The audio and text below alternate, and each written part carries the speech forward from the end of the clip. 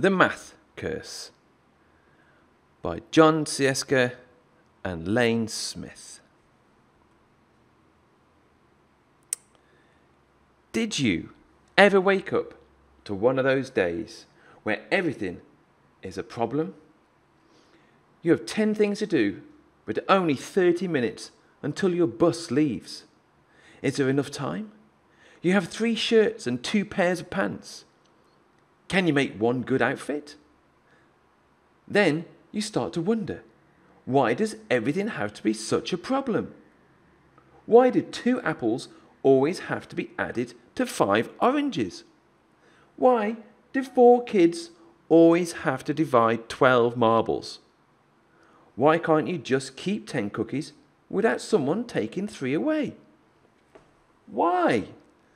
Because you're the victim of a math curse. That's why. But don't despair. This is one girl's story of how that curse can be broken. The Math Curse by John Scieszka and Lane Smith. Here we can see a big division sign. At the top it says, if the sum of my nieces and nephews equals 15 and their product equals 54 and I have more nephews than nieces, how many nephews and how many nieces is this book dedicated to? Who knows? If I divide the number of years my dad was an accountant, 30, by the number of years I needed help with my math, 30, I get 1 deduction for dad, the CPA, IS. The Math Curse. On Monday, in math class, Mrs. Fibonacci says, you know, you can think of almost everything as a problem. On Tuesday, I started having problems. I wake up at 7:15. It takes me 10 minutes to get dressed, 15 minutes to eat my breakfast, and 1 minute to brush my teeth. Suddenly, it's a problem. 1. If my bus leaves at 8, will I make it on time? 2. How many minutes in 1 hour? 3. How many teeth in 1 mouth? I look in my closet, and the problems get worse. I have 1 white shirt, 3 blue shirts, 3 striped shirts, and that 1 ugly plaid shirt my Uncle Zeno sent me. How many shirts is that altogether? How many shirts would I have to throw away? How many shirts would I have if I threw away that awful plaid shirt? When will Uncle Zeno quit sending me such ugly shirts? I'm getting a little worried. Everything seems to be a problem. Milk. I take the milk out for my cereal and wonder. 1. How many quarts in a gallon? 2. How many pints in 1 quart? 3. How many inches in a foot? 4. How many feet in a yard? 5. How many yards in a neighbourhood? How many inches in a pint? How many feet in my shoes? I don't even bother to take out the cereal. I don't want to know how many flakes are in a bowl. Mrs. Fibonacci has obviously put a math curse on me. Everything I look at or think about has become a math problem. I try to get the bus without thinking about anything, but there are 5 kids already on the bus. 5. 5 kids get on at my stop. 5 more get on at the next stop. And 5 more get on at the last stop. True or false? What is the bus driver's name? Interesting. Mrs. Fibonacci has this chart of what month everybody's birthday is in. let's take a look. I wonder where my birthday is. Where is your birthday? Is it January? Is it December? Is it June? And how many people have a birthday in January? It reaches up to number 7. February seems a little less. They seem to have fewer people with a birthday in February. It seems to be around 6. How many in your birthday month? 1. Which month has the most birthdays? 2. Which month has the fewest? 3. Why doesn't February have a W? That's a good question. 4. Don't you think this chart looks sort of like a row of buildings? Come to think of it, it does. 5. Do you ever look at the clouds and think they look like something else? 6. What does this ink blot look like to you? It looks like a young boy, smiling. The whole morning is one problem after another. There are 24 kids in my class. I just know someone is going to bring in cupcakes to share. We sit in 4 rows with 6 desks in each row. 4 times 6 is 24. What if Mrs. Fibonacci rearranges the desks to make 6 rows? Interesting. What if she does 8 rows, 3 rows, 2 rows? Maybe you need something to help you out with that problem. I count the 24 kids in our class again. This time in 2s.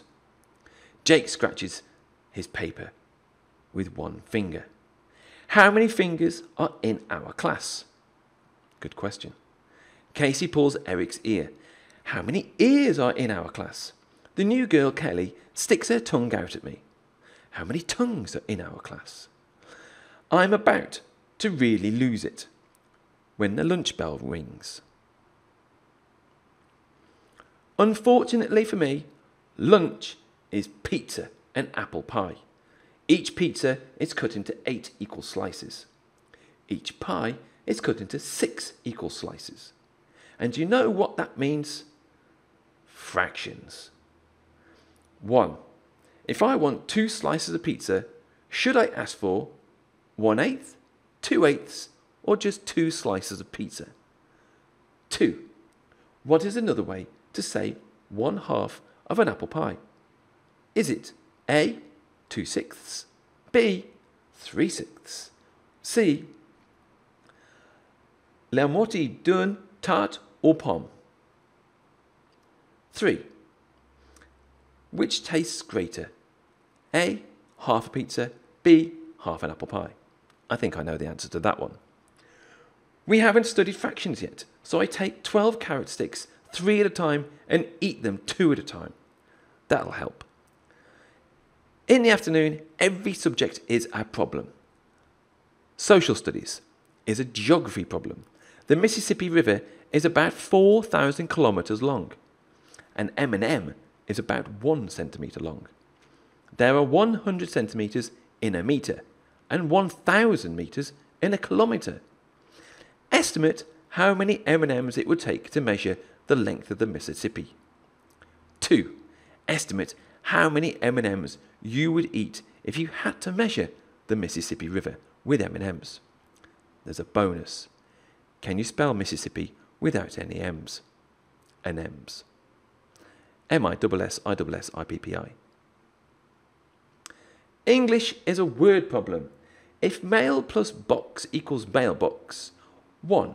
Does lipstick equal stick equal lip? 2. Does tuna fish plus tuna fish equal fauna fish? Phys ed is a sports problem. In 1919, a man called Babe Ruth hit 29 home runs playing baseball. He batted .322 and made $40,000. Congratulations. In 1991, the average Major League Baseball player hit 15 home runs, batted .275 and made $840,000. Congratulations. Circle the correct answer. Babe Ruth is less than the average modern baseball player. Babe Ruth more than the average modern baseball player. Babe Ruth is equal to the average modern baseball player. These are special symbols. Less than, more than, equal to. In art, we finally get to relax with a connect the dot picture. Here is my picture. Very Kandinsky. Too bad it turns out to be a connect the ancient Mayan numerals picture. Oh no. Math is just a total problem. Mrs. Fibonacci says there are many ways to count. She asks us to give some examples. Russell counts on his fingers. 1, 2, 3, 4, 5, 6, 7, 8, 9, 10. Well done, Russell. 1, 2, 3, 4, 5, 6, 7, 8, 9, 10. Molly says 2, 4, 6, 8, 10. Mrs. Fibonacci says, I always count 1, 1, 2, 3, 5, 8, 13. Very clever. Kids only have 2 fingers on each hand. They count 1, 2, 3, 10. The top of the book is missing here. And on the planet binary, kids only have 1 finger on each hand. They count 1, 10. It's very strange. 1. What are the next 5 numbers in each sequence above? Interesting. 2. Do you think Mrs. Fibonacci has been to the planet Tetra? 3. How would you bowl if you lived on the planet binary? I suppose you would bowl pretty badly. Cupcakes. We are just about to go home when Rebecca remembers the special birthday cupcakes her mom made. There are 24 kids in the class. Rebecca has 24 cupcakes. So, what's the problem? Rebecca wants Mrs. Fibonacci to have a cupcake too. Somebody's going to have to share. Everybody is going crazy trying to figure out what fraction of a cupcake each person will get. I'm the first to figure out the answer. I raise my hand to tell Mrs. Fibonacci, I'm allergic to cupcakes. She can have mine. Everyone, 24, believes me and gets 1 cupcake. No one, 0, has figured out fractions. I stagger out of school. I'm a math zombie now. I have to find something to break this math curse. I decide to try chocolate. Good. My favourite candy bar is usually 50 cents. Good price. But guess what? Today it's on sale for 50% off. That's about half. So half of 50, I wonder what it is. Minus b plus minus the square root of b squared minus 4ac over 2a. Very complicated. Where a equals the number of letters in your first name, b equals your age, and c equals your shoe size. I decide to buy licorice instead. Good choice. I pull out my money. I have a $5 bill and a $1 bill and a quarter and a penny. George Washington is on both the quarter and the $1 bill. George Washington. George Washington. Who's this? Abraham Lincoln is on both the penny and the $5 bill. Abraham. So which is true? A, 1 Washington equals 25 Lincolns. B, 5 Washingtons equal 1 Lincoln. C, 1 Washington equals 100 Lincolns. D, 1 Lincoln equals 20 Washingtons. Don't forget to show you're working out. You get extra credit. How do you think Thomas Jefferson feels about all this? Thomas Jefferson is on another banknote, and it isn't the 1 and it isn't the 5. Maybe it's the 10 or the 20. Who knows? I am now a raving math lunatic. What if this keeps up for a whole year? How many minutes of math madness would that be? What's your problem? Says my sister. 365 days times 24 hours times 60 minutes, I snarl. Dinner brings no relief. While passing the mashed potatoes, Mum says, "What your father says is false." Dad helps himself to some potatoes and says, "What your mother says is true." I think about that for a minute. If what Mum says is true, then what Dad says is false. But if what Dad says is false, then what Mum says is true.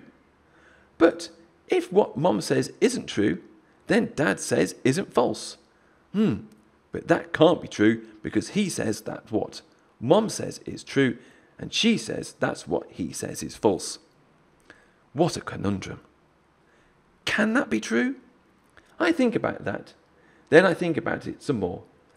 Then I think I'd better go to bed. I undo 8 buttons plus 2 shoelaces. I subtract 2 shoes. I multiply times 2 socks and divide by 3 pillows to get 5 sheep. Remainder 1, which is all I need to count before I fall asleep. Then the problems really begin. I dream. I'm trapped in a room with no doors and no windows. The room is covered with a lifetime of problems. I have only one piece of chalk.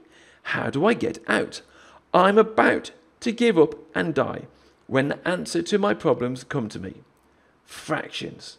I break the chalk in half. Then I put 2 halves together. 1 half plus 1 half equals the whole piece of chalk. I put the hole on the wall and jump out. I'm free. I wake up Wednesday morning at 7:15. It takes me 10 minutes to get dressed, 15 minutes to eat my breakfast, and 1 minute to brush my teeth. My bus leaves at 8. What time will I be ready? 7:41. No problem. I've broken the math curse. I can solve any problem, and life is just great until science class, when Mr. Newton says, "You know, you can think of almost everything as a science experiment." Oh, Mr. Newton, how could you?